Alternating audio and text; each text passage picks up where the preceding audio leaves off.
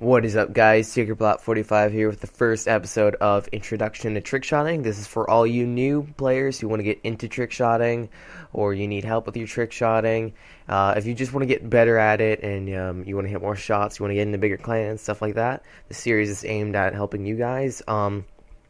So yeah, this covers all of the basics of trickshotting. It's divided into 5 parts: settings, timing, reloading, shooting early, and how to practice. You can click on the screen, the corresponding areas of the screen, to go to each specific part, or you can just watch the whole thing. I'm playing Black Ops 2 in this episode, but these tips will apply to any Call of Duty. So whether you're a Modern Warfare 2 guy, playing Ghosts, even MW3 or Black Ops 1, whatever it is, these will all help you. It's just Black Ops 2 is the one that made it the easiest to explain my points. So yeah, if you have any questions about this episode, or if you have an idea that you want to see in the next episode, leave it in the comments, please, and I will see you guys in 5 seconds. Wow. What is up, guys? So as you can see, we're going to head into the first part of the tutorial, and that's going to be settings. As you can see, we're on Black Ops 2 right now, but these settings will work for like any game. So yeah, first of all, controller vibration, this is kind of a preference, but I would highly recommend you have it disabled. It makes it easier to just focus on playing the game, not have to worry about stuff. Stick layout, I would leave default. Button layout, however, you're going to want to move to tactical, and the reason is it makes it a lot easier to do. First of all, you can drop shot easier, and for those of you who don't know what drop shotting is, that's like where you take a shot and then you can crouch, and it makes it easier to get behind cover and do stuff like that. And Ghost, so you can slide easier, stuff like that. And then the second reason is you can knife easier, so you can do stuff like knife insta swaps, like that, some cool like that. Or if you have like a tack knife out, you can do something cool like that. So that's another setting. Sensitivity. This gets asked a lot. I used to wonder about this a lot when I was a beginner at trickshotting. You always sorry, want to have it on the maximum, which is in Black Ops 2 it's 14, and Ghost it's 20, and Modern Warfare 2 it's 10. Whatever the max limit is, like when you can't go any further, like 1 is the lowest, you want to have it on the maximum where it goes insane. That's what you want. Target assist you want enabled. And this game doesn't do a whole lot, but it makes it a little bit easier just to find people. And the rest of this doesn't really matter. And that's pretty much it for the settings. So once you've got that, the main one you want to do is have your sensitivity at max, but tactical and vibration help too. So yeah, that's part 1. Alright guys, now that we have our settings down, we're going to move on to part 2, which is called timing. So a lot of people, when you start trickshotting, you're just kind of going randomly, like you just jump and like spin, and you kind of hope for the best. And that's not how pro trickshotters do it. That's not how you're supposed to do it. What you do is you get your timing down. And for those of you who don't know what timing is, it's the amount of time it takes you in air to get to where you want to be. Like, for example, okay, first thing you want to do is you want to get your 360 timing down. So say we're going to use this box. So you know what, I'll use B-bomb. So like if I do a 360, boom, I just landed on the B-bomb. So essentially what this does for me is, like, okay, say there's like a guy at B-bomb, I can just go 360, and then boom, I just hit the bomb, you know? So once you get better at your timing, that's how you gotta know where the guy is. Like, if the guy is, and I'm gonna mess up my timing too, it's gonna be like the one time. Alright, say the guy's here, you wanna spin and go shoot him, so boom, you just gotta find him and then no scope. And that wasn't even that great of a timing. It's my first game on in a little while, but that's pretty much what you want to do. And then once you get better at that, you're gonna do 720 timing, which I'm bad at. See, like, my timing's a little bit off there. I was aiming for there and ended up shooting there. So obviously if I'm shooting there, I'm not gonna hit the guys over here. So that's why you want to get your timing up good. So first you want to start with 360s, and then what you want to do is you want to do stop and stairs, which is just 360, and then another 360, and then that's how you do it. And you can do it for angles too, like say if guys, there's a guy like right here at spawn shot, boom, I just nailed that box. And that's pretty much how you do it. And you just get really good at that, and then once you really get crazy, you can do 1080s. And as you can see, my 1080 timing is not as great, but yeah, that is how you get your timing down. And another cool thing you can do when you're learning timing is, like I said, you can stop and stare. But also, if you want to get a little bit more creative with your stop and stares, you can do reversals, which is when you spin one way and then the other. And I'm really bad at these, so like that. And that can look really cool. If you do it right, it can make a shot look more complex. And yeah, so that's it for the second. Okay, so now you've got your timing down, you've got all your settings rocked up. So now you're probably thinking you're ready to go into a regular match and start trick shotting. Well, you might be, but there's one crucial tip that threw me off for so long that I just recently have really started getting the hang of, and it's the reason I almost never hit shots before, and that is shooting early or not shooting at all. So there are two issues that people do that they feel like they're getting juked. They're like, my timing's great, the guy was right there, why did my no scope not hit?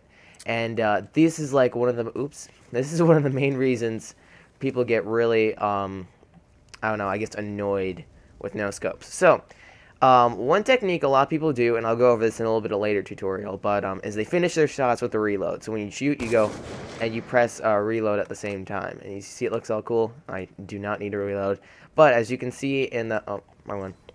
If you look in the bottom right hand of the screen, you can see that 4, and that means I have 4 bullets left in my clip. Normally I have 5, so let me reload here. And okay, now I want you to keep looking at that 5. Okay, I'm going to shoot and reload now. See, as you can see, it goes to okay, as you can see, it went down to 4. That means I shot and reloaded. My bolt's pulled back. I'm ready to shoot again, and so if I keep doing that shoot and reload thing, sometimes the bullet will not register, and the number 4 will not change. And essentially what that means is, even though maybe the bullet went like right through him, the game says that you didn't shoot. So it's like you never even shot at all. You just like spun around and did that, and then you didn't shoot at all. So I'm gonna try to do it. Sometimes it will work, sometimes it won't. So like, okay, see that time it worked. Time it worked. Okay, it's gonna keep working. I'm gonna try to find one time where it doesn't work. Okay, you might have to take my word for it, but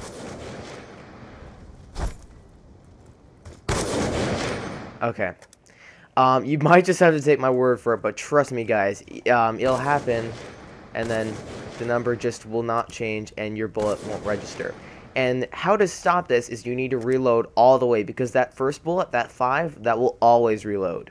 And as you can see, I'm out of ammo now. So another way to fix this is, in most games, you can pistol switch, which means instead of pressing square or reload after you shoot, you press Y or triangle.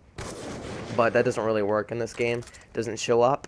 And then the other way is to silence shot, which is you, this is getting a little bit complex, but you want to shoot and then equipment cancel right after, so like that.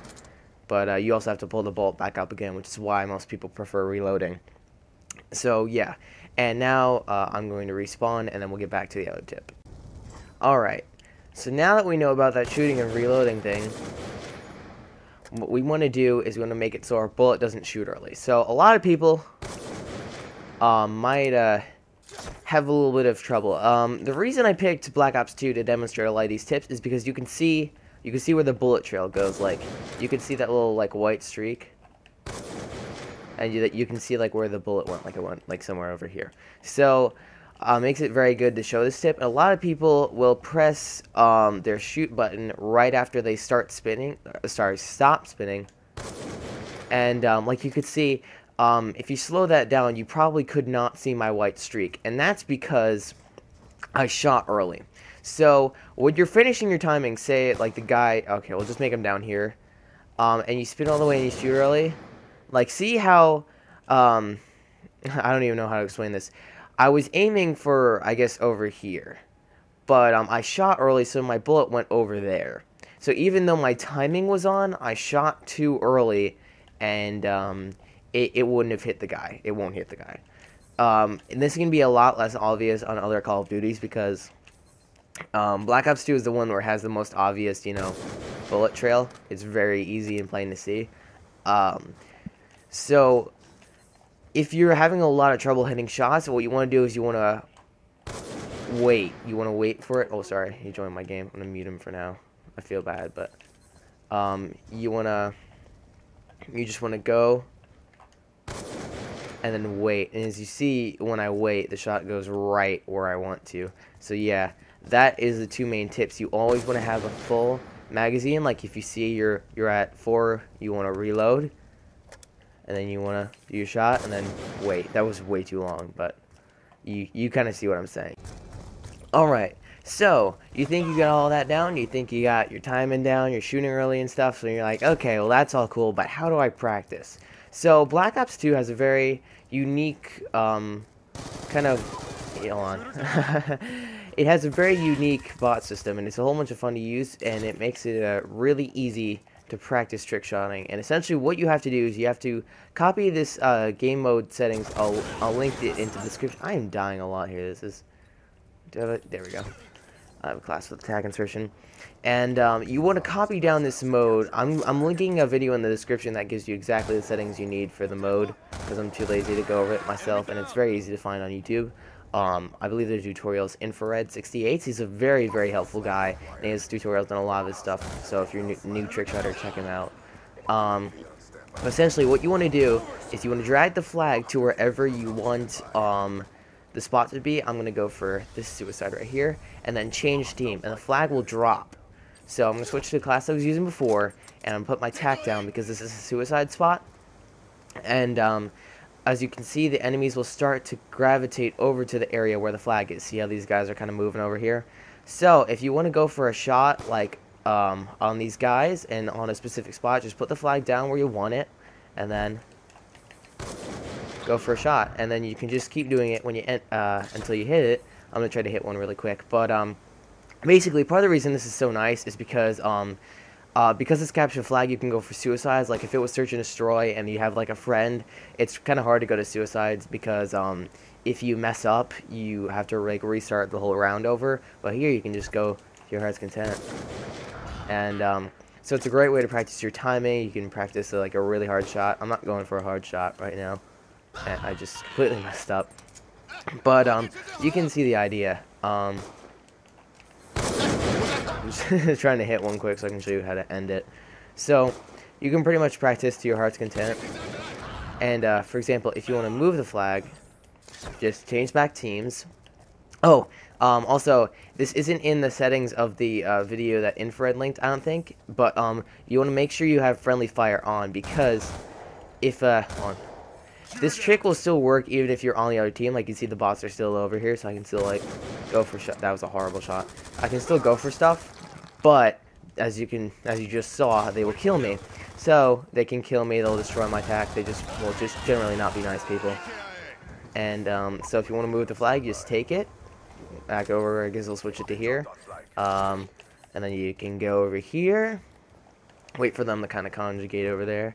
Set your tack insert. You don't even have to use a tack insert. If you put it somewhere like, I don't know, maybe in this control room, you're not doing suicides, you can just go for your shot and not have to worry about it. But yeah, pretty much I'm just gonna fast forward until I hit a shot and then show you how to end it.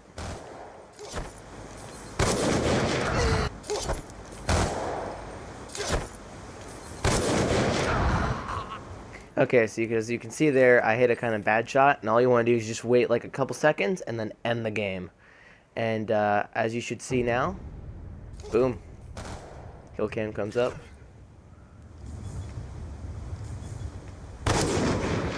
And there you go. So that's how you practice on Black Ops 2. Now, if you want to practice on other Call of Duties, you're going to have to get some friends to go and dummy for you, which essentially they just stand in a certain spot and set up for you.